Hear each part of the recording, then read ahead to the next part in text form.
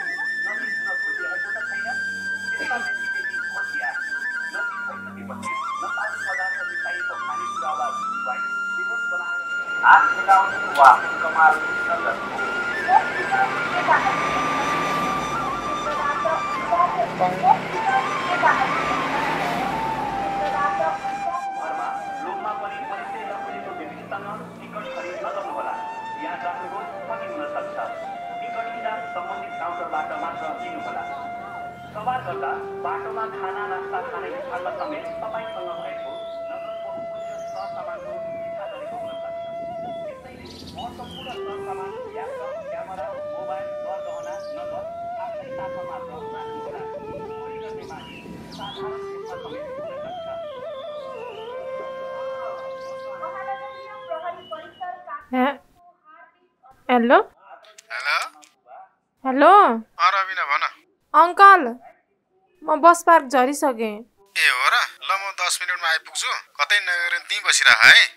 हस् अंकल। ल राख फोन, म आइहालेँ।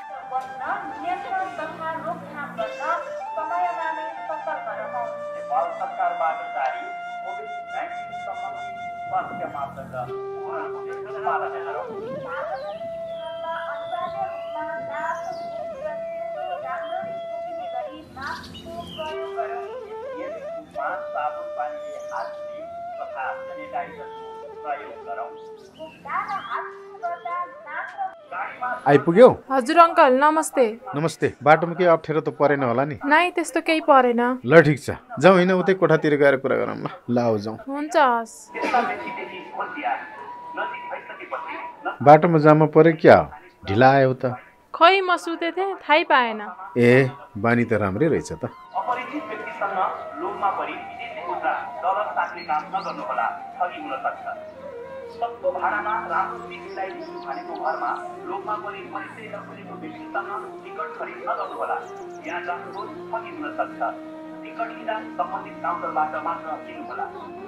सवार गर्दा बाटोमा खाना नास्ता खाने स्थानमा समेत तपाईसँग भएको अलि पछि सर त बहुमूल्य सरसामानको इच्छा गरेको हुन सक्छ। त्यसैले महत्त्वपूर्ण सरसामान आऊ बस। हस्। महानगरीय प्रहरी परिसर काठमाडौँको हार्दिक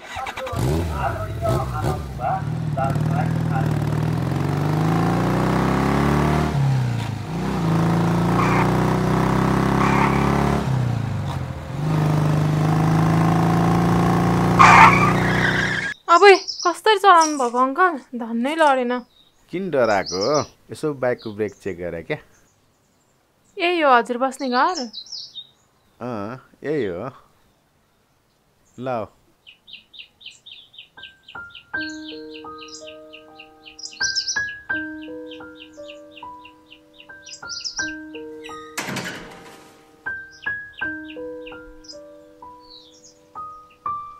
लैन उता। होइन बुढोले त केटी फेरि ल्याउँछ त। नचिनेको मान्छेसँग बोल्नु हुन्न है। कहाँ बोल्नु? बोल्दैन।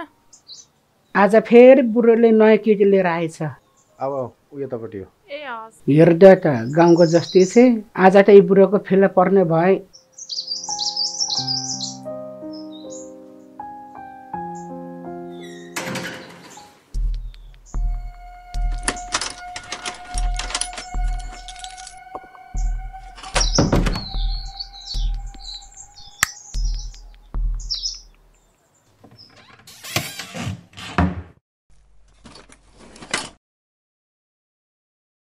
ऊ त्यहाँ बस।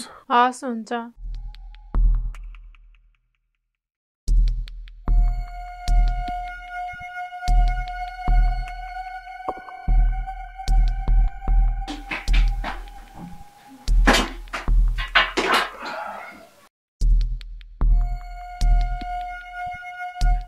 गाउँतिर तिम्रो बाबा मम्मीलाई सबै सन्चै छ? हजुर सबैलाई सन्चै छ। अनि त्यो विशाल चाहिँ कहाँ छ नि? कलकत्तातिर काम गर्न गएको छ। त्यसको पनि बुद्धि रहेनछ। मैले भनेको ठाउँमा गएको भए अहिले त्यसको जिन्दगी बन्थ्यो। ओह, पल्लो गाउँको सुबदारको छोरा गोरे मैले भनेको ठाउँमा गएर अहिले उसले महिनाको 50-60 हजार रुपियाँ पैसा पठाउँछ। ए, सुकदारको छोरालाई नि हजुरले नै पठाउनु भएको हो र अङ्कल? मैले पठाए त हो नि। तेरो भाइलाई पनि त्यही कम्पनीमा पठाउनु खोजेको थिएँ मैले। त्यस्तो राम्रो कम्पनी थियो। अहिले कलकत्तामा भारी बोक्नु गएछ। खै अङ्कल, पैसा पनि थिएन त्यतिखेर, अब के गर्नु? त्यही 1 लाख त भनेको थिएँ नि मैले, उडानसम्मको महँगो भनेको थिएँ नि। के अरे भनेको मानेन। भइगयो। अब सुन त, उता वासरुम छ, तिमी वासरुम गएर लुगासुगा फेरेर आऊ, म चाहिँ चिया बनाउँछु है। हस् अङ्कल। ल।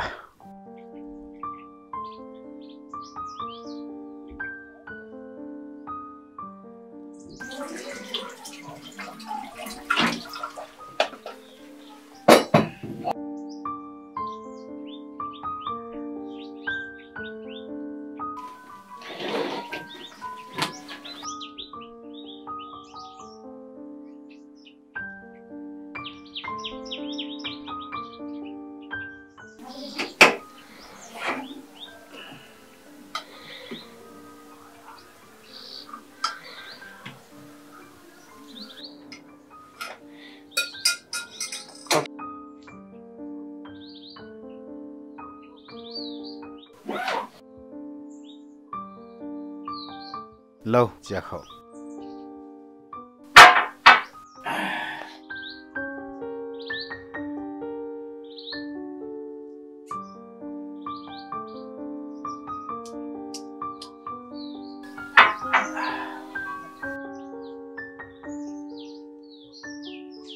अङ्कल, अहिले म जान लागेको कम्पनी कस्तो हो नि?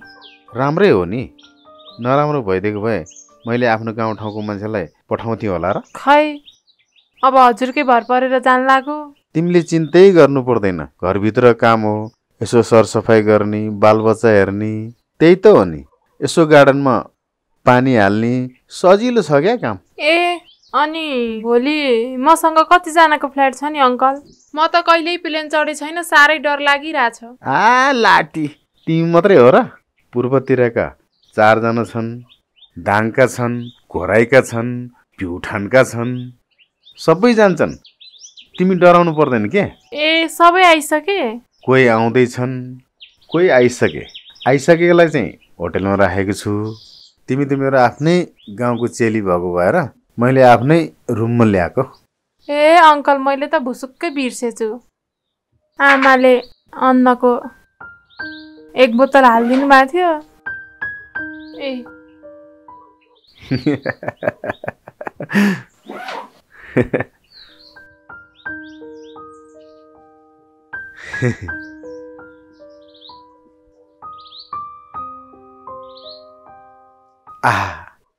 आज साँझ गाउँको प्रसाद मजासँग चाखिने भयो। अनि यता सुन त। हजुर अङ्कल। त्यो गाउँको साइनेले मलाई अङ्कल भनेको, अबदेखि अङ्कल नभन त। के भन्नी त? अङ्कललाई अङ्कल नभनी। कहाँ म बुढो भइसकेको छु र? यसो बाहिरतिर हिँड्दा त सर भन्ने गर न। आखिरमा हाम्रो रगतको साइनो पनि होइन क्यारे। अब हजुरलाई नराम्रै लाग्ने भए सरै भनौँला नि त। भोलि बिहान 8 बजे एयरपोर्ट पुग्नुपर्छ। तिम्रो के किनमेल गर्नु छ कि? अरू त के किन्नु अङ्कल, अलिअलि कपडा किन्नु थियो। फेरि अङ्कल भनी। ए सरी। ल भइगयो, तिमी पनि तयार हो, म पनि तयार हुन्छु, अनि गएर किनौँ ल। हैन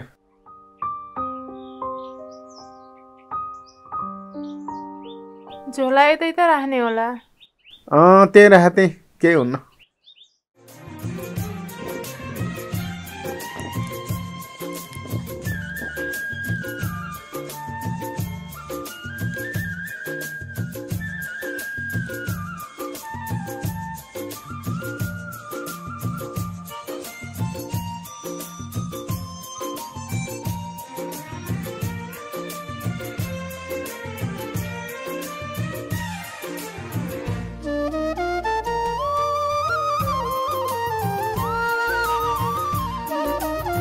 आऊ यताबाट जाउँ।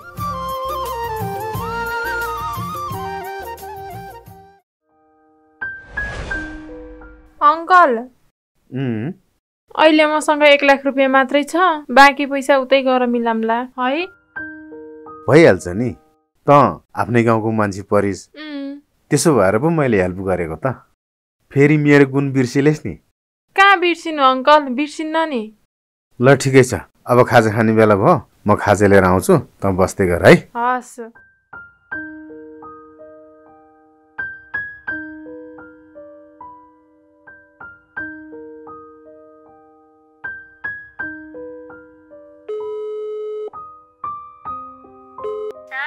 आमा के गर्दै हो, खाना पकाउनु भयो? छैन नानी, त गएपछि केही खाना त मन लाग्दैन। अनि नानी तिमी के गर्दैछौ? अनि तिम्रो अङ्कल कता हुनुहुन्छ? बसिरहेको छु म पनि। ए अङ्कल खानेकुरा लिन जानुभएको छ। तिमी गाउँ छोडेर कतै नगएको छोरी, त्यही पनि गाउँको अङ्कल भएर अलिकति ढुक्क चाहिँ भइछ। आमा चिन्ता नगर्नु, बरु खाना खानु बेलैमा। हुन्छ हुन्छ, म घरमा भएको मान्छे जतिखेर पनि खाइहाल्छु नि। त तेरो पो चिन्ता लागिरहेछ, त विदेश जानु लागेको मान्छे। ल ल आमा, पिर नगर्नु के, भोलि बिहानै 8 बजेको फ्लाइट छ अरे। म राम्रैसँग पुगिहाल्छु नि, पुगेर फोन गर्छु। हस् नानी, भोलि बिहानै फोन गरेछ है। हुन्छ के बुढी माउ, विदेश गएर पैसा कमाएर अब ठुलो मोबाइल किनिदिन्छु, अनि मलाई भिडियोमा हेरेर बोलाउला। अहिले मैले फोन राखेँ है। हस् नानी, हस्। ल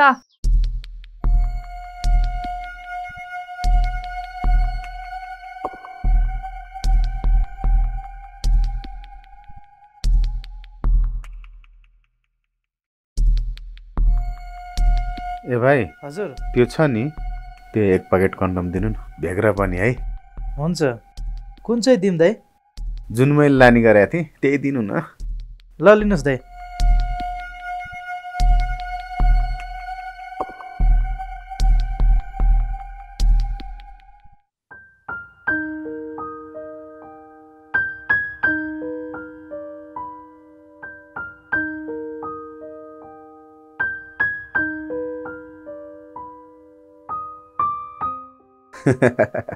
ल रविना, तिमी यो मोमो खाँदै गर, म चाहिँ हल्का टुच्चा लिन्छु है। हुन्छ।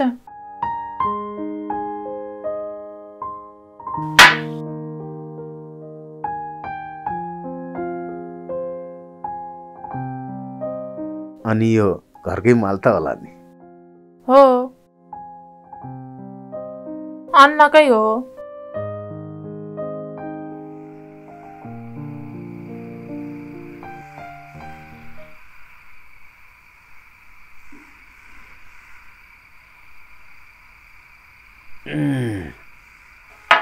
आहा, कति मिठो रहेछ।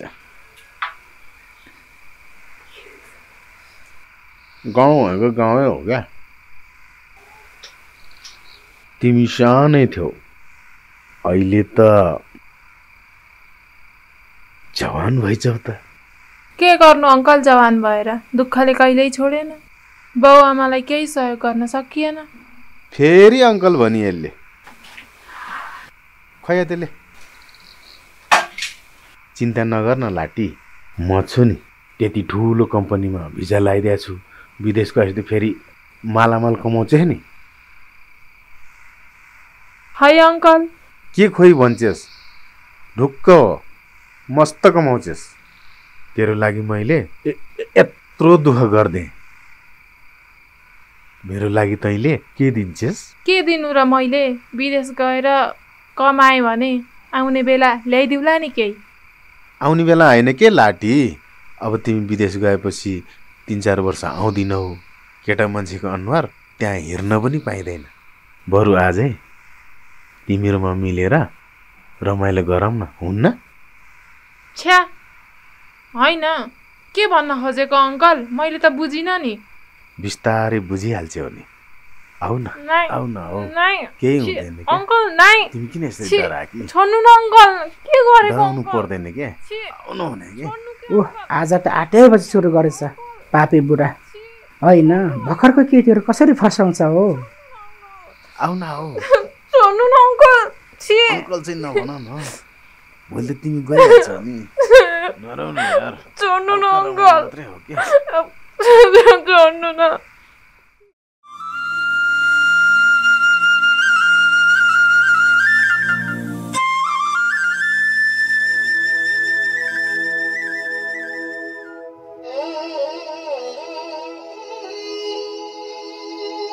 रबिना के हो तिमीलाई उठ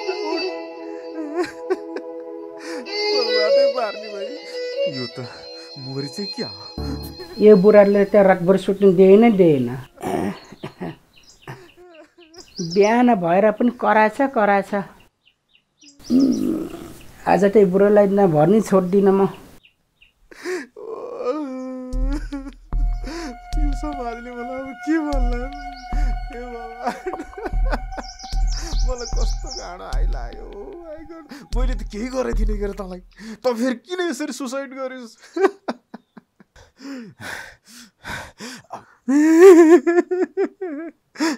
अब म के गर्ने होला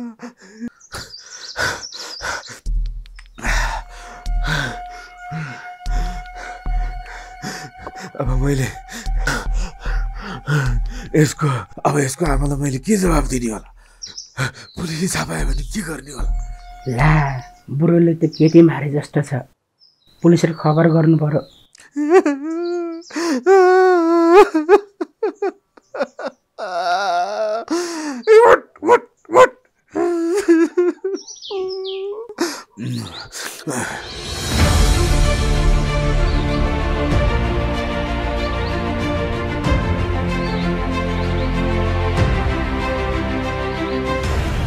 भाइ यही घर होइन हजुर यही हो सर म फोन गरौँ सर फोन गर त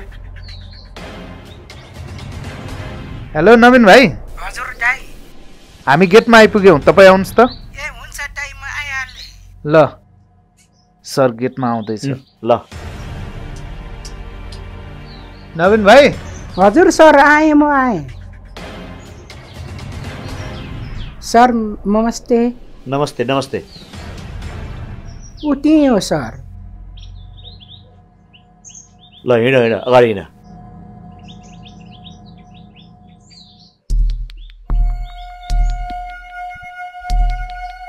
यही कोठा हो सर हो हजुर भाइ यो कोठा खोला त ढोका खोल्नुहोस् को हुनुहुन्छ भित्र ढोका खोल्नुहोस्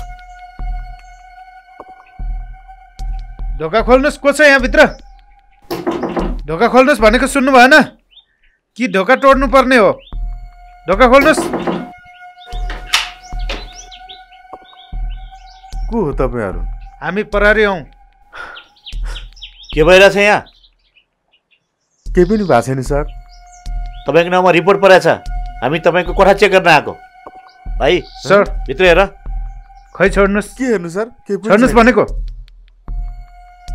के छ कसो छ राम्रोसँग खान तलास गर त हस् सर केही पनि छैन के सर के छ छैन अब थाहा भइहाल्छ नि सर त्यहाँ एउटा केटी छ जस्तो छ को हुन् तिनी सर तिनी मेरो गाउँकी बहिनी हुन् ए उता हिँड के भएको तिमीलाई